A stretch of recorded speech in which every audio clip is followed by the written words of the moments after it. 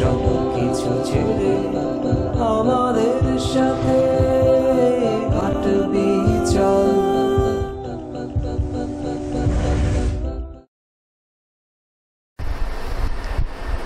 গেলাম এক বাজার, বাজারের নামটাও হচ্ছে হিন্দুয়ানি একটা নাম।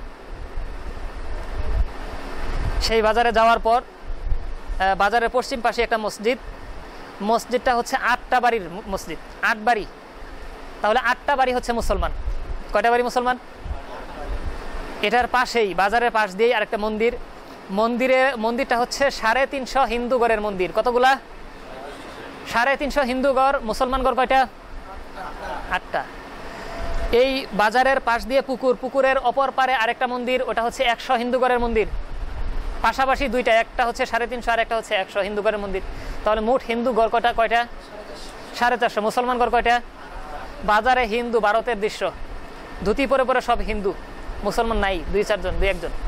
এরপরের দিন একজন ঠাকুরের সাথে, বড় ঠাকুর, 350 হিন্দু গড়ের মন্দির, ভারত থেকে পাশ করে আসা মুরব্বী, এরকম মোটা সোটা একজন মুরব্বী, লম্বা চুল, লম্বা দাড়ি, লম্বা গুফ, বিশাল একটি অবস্থা, স্বাস্থ্যওয়ালা, সাদা পোশাক পরে থাকে সবসময়, এটি পরে। তার পিছনে আবার একজন থাকে, পিএসও থাকে, হ্যাঁ, খাদেম গ্রন্থ নিয়ে নিয়ে পিছনে পিছনে ঘুরে, মানে অনেক বড় মাপের ব্যক্তি ওদের। ওর সাথে মন্দিরে আমার বসা হয়েছিল। তারপর আবার একজন পণ্ডিত ছিল এখানে, যে আমাকে দেখে বলতেছিল, হ্যাঁ আমি মানুষকে দেখেই বলতে পারি, আওয়াজ শুনেই বুঝতে পারি যে সে ধর্ম সম্পর্কে জ্ঞানী কিনা, মানুষের অবস্থা সম্পর্কে আমি বলে দিতে পারি। এরকমভাবে তার সাথে কিছু আলোচনা হয়েছিল, বিভিন্ন প্রশ্ন করেছে। হ্যাঁ, সেইখানে মন্দিরে দাঁড়ায় অনেক লোক একত্রিত হয়ে চতুর্দিকে ঘিরে বসছিল। ওই মুরব্বী আর আমি বসেছিলাম আজ থেকে 4 বছর আগে।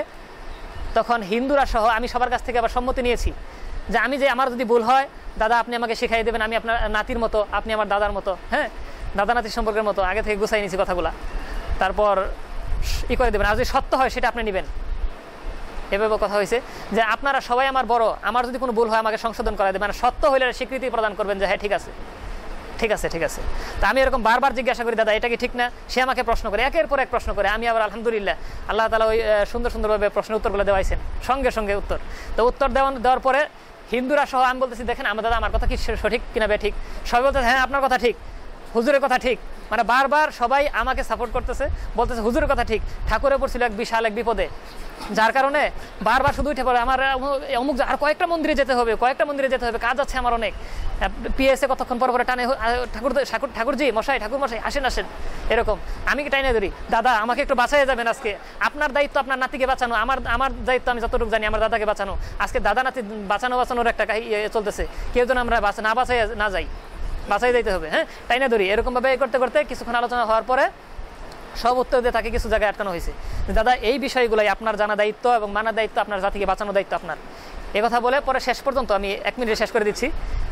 পিএসএ হঠাৎ করে টান দিয়ে বলতেছে, ঠাকুরমশাই অমুক জায়গায় যেতে আসেন, তাড়াতাড়ি আসেন। নামায় ফেলাইছে, নামায়া একটু মাঠের দিকে নিয়ে গেছে। আমরা কিন্তু মন্দিরে বসা, মাচানে বসা সবাই, 15-20 জন লোক, হিন্দু মুসলমান সহ। তারপর বলতেছে যে হ্যাঁ শোনেন, পিএসএ বলতেছে শোনেন লাস্টের কথাটা, যে শয়তানে একবার মুহাম্মদ সাল্লাল্লাহু আলাইহি ওয়াসাল্লামের সামনে আসছিল, এসে বলতেছে যে মুহাম্মদ সাল্লাল্লাহু আলাইহি ওয়াসাল্লাম বলতেছেন, হে শয়তান দূর হ, তুই বিতাড়িত হ, তুই নরকবাসী, তুই এখান থেকে বিতাড়িত হ। তখন শয়তানে কি বলছিল জানেন? কয় কি? নিজে উত্তর দিতেছে যে আমি নরকবাসী নই, আমি প্রভুর কাছ থেকে এমন এক বাক্য শিখেছি, যেই বাক্যটা পড়লে শত অপরাধ করলেও ওই বাক্য পড়ার পরে সে মুক্তি পেয়ে যাবে। আমি কিয়ামত পর্যন্ত, 1 মিনিট, কিয়ামত পর্যন্ত হায়াত পেয়েছি, কিয়ামতের পূর্বে যাই আমি সেই বাক্যটা পড়ে নেব, আমাকে কেউ নরকে নিতে পারে, নরকে আমি যাব না। বুঝতে পারছেন? মানে এই কথা বলে চলে যাইতেছে। তার মানে কি মুহাম্মদ নবী ওই বাক্যটা জানে না যে বাক্যটা শয়তানে জানে। কেউ জাহান্নামে যাবে না, নরকে যাবে না, আপনারা না বুঝার কারণে এইভাবে আসছেন। এরকম কিছু বাড়ি দিয়ে সে হাইসা খুশি হয়ে দুজনে চলে যেতেছে। আমি বলছি দাদা দাঁড়ান, ওইখানে দাঁড়াই গেছে, এর উপরে দাঁড়াই আছে, চতুর্দিকে লোক দাঁড়াই আছে। আমি দাঁড়াই বলতেছিলাম ও ঠাকুর দাদা 1 মিনিট দাঁড়ান, আমি সেই বাক্যটার জন্য এখানে এসেছি, আপনারা সবাই একটু দাঁড়ান, একটু আপনারা ওই বাক্যটা হয়তো বলে যান, না হলে আমার মুখ থেকে শুনে যান সেই বাক্যটা কি হবে। তখন তারা দৌড়ে মনে একরকম দৌড়াচ্ছে আর যাচ্ছে। আমি পরে সেখানে দাঁড়ায় মন্দিরে দাঁড়ায় বলতেছিলাম সেই বাক্যটা হচ্ছে লা ইলাহা ইল্লাল্লাহ মুহাম্মাদুর রাসূলুল্লাহ, একমাত্র আল্লাহ ছাড়া কোনো মাবুদ নাই, মুহাম্মদ সাল্লাল্লাহু আলাইহি ওয়াসাল্লাম আল্লাহ তাআলার রাসূল। এই বাক্যটা শয়তান হয়তো ওই দিন বলবে, আপনাদেরকে সেই বাক্য পড়াইয়া বাঁচানোর জন্য, আজীবন জাহান্নাম থেকে বাঁচানোর জন্য আমি এসেছিলাম, সেই বাক্যটা পড়ে নেন, স্বীকার করে নেন। এখানে কালিমার দাওয়াতটা চিল্লাই দিয়ে দিয়েছিলাম। আশপাশে অনেক হিন্দু ছিল, মন্দিরে দাঁড়াইয়া হিন্দু ধর্মের লোকদেরকে কালিমার দাওয়াত চিল্লায় চিল্লায় দিয়েছি, ওদের ঠাকুর আস্তে আস্তে ভাইগে চলে গেছে। চেষ্টা করেছি আলহামদুলিল্লাহ, অন্তত পৌঁছাই দিতে পারছি। তো ওইখানে অনেক আসর হয়েছে, কয়েকজন শিক্ষিত লোক ছিল, তারা অনেকটা বুঝে আসছে, মাথাটা নিচু করে সবাই বসে আসছিল, লম্বা কারগুজারি। যাই হোক, আল্লাহ তাআলা আমাদেরকে আল্লাহ তাআলার দিনের দাওয়াত নিয়ে সাহসিকতার সহিত, মহান মাওলার মহান দাওয়াত নিয়ে, মজবুত দলিল নিয়ে তাদের কাছে যাওয়ার তৌফিক দান করুন। সবাই বলে আমিন। আমাদের মাধ্যমে আল্লাহ তাআলা লক্ষ কোটি মানুষের হেদায়েত দিয়ে দিন। সবাই বলে আমিন।